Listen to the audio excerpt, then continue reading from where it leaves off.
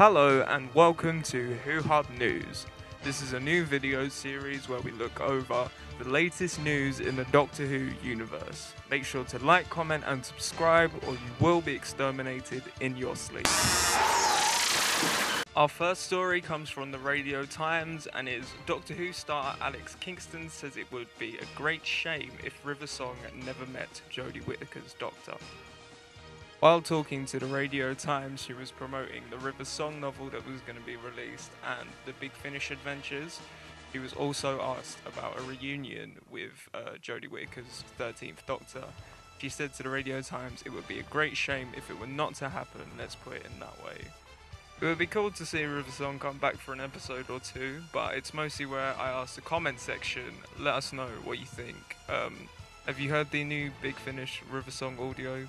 Probably not sure you have, but comment down if you have. One thing I did realise when looking through all these news articles is that a lot of them are talking about Jodie Whittaker leaving. I'm not really going to comment on this video as I've got like two others predicting who's going to be the next Doctor, but also let me know what you think about that. Our next story comes from The Guardian and is Sylvester McCoy says doubts about female Doctor were stupid sexism. There's probably a truth in that faction, or probably that Chris Chibnall is a shit writer and didn't really do Jodie Whittaker justice. I feel like Sylvester McCoy could relate to that, being under John Nathan Turner as a showrunner. I'm Janet Fielding. There's quite a few similarities if you actually look quite deep into it. McCoy was quoted in 2015 as saying the Time Lord should never regenerate as a woman, but has since then gone back on his word. He was quoted to say, after watching her for 5 minutes, he said that she was the Doctor, as far as he was concerned. The article is quite long, so I'm going to link it down in the description. Comment what you think about Sylvester McCoy. He's actually my personal favourite classic Doctor. Our next story is an exclusive down at the Radio Times, and is Mark Gatiss is open to returning to Doctor Who. This does mean open to writing an episode or maybe starring in it again. I think he's been like 2 people in Doctor Who. He was talking to them about promoting his target novelisation of The Crimson Horror, which is a story they previously wrote for Matt Smith. As for whether he will contribute to the TV series again, Gatiss, who had actually wrote 9 episodes between 2005 and 2017, said that the door was open. Chris Chibnall had previously emailed him telling him about all the cast and the writers that they were going to have on the new show, and said that he was also open to having Mark Gatiss write another story for the series. It would be pretty good, as most of his stories have been pretty solid. Most of them. Let me know in the comment section what you think. I feel like this is almost a Radio Times special, as this story also comes from the Radio Times. Doctor Who's Jo Martin wants a return or a spin-off for her fugitive Doctor. Jo Martin's Doctor was pretty cool for the brief moments that we actually saw her, and they could do a spin-off with BritBox, but I think they're going to tie her Doctor more into the main series before they would do like any type of spin-off. They need to explain why her Doctor is chronologically first. I'm the Doctor.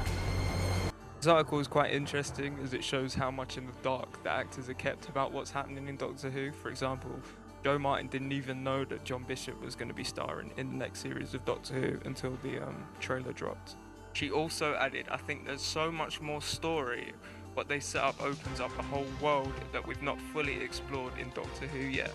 As of yet, Jo Martin's Doctor has only featured in Fugitive of the Judoon and The Timeless Child, which was only a brief cameo that didn't really explain much to like what Doctor she is, where she fits in and all that, but you know, hopefully it'll get explained by Chris Chibnall.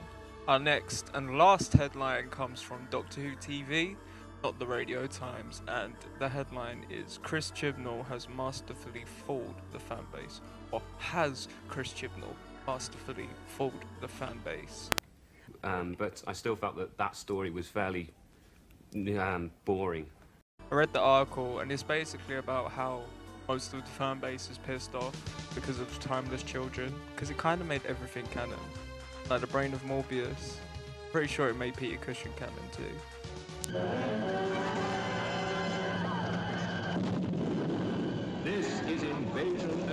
2150 AD.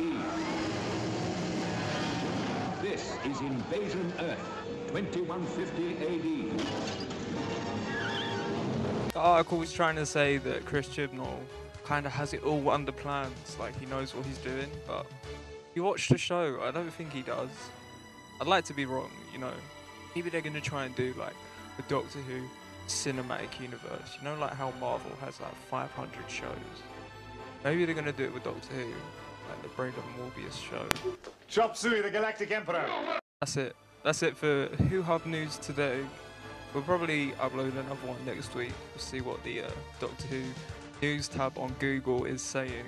Make sure to like, comment and subscribe. I know you keep saying comment because I do actually want to know what the Doctor Who fan base is saying, because the Regenerate Shitnall comment really made me laugh.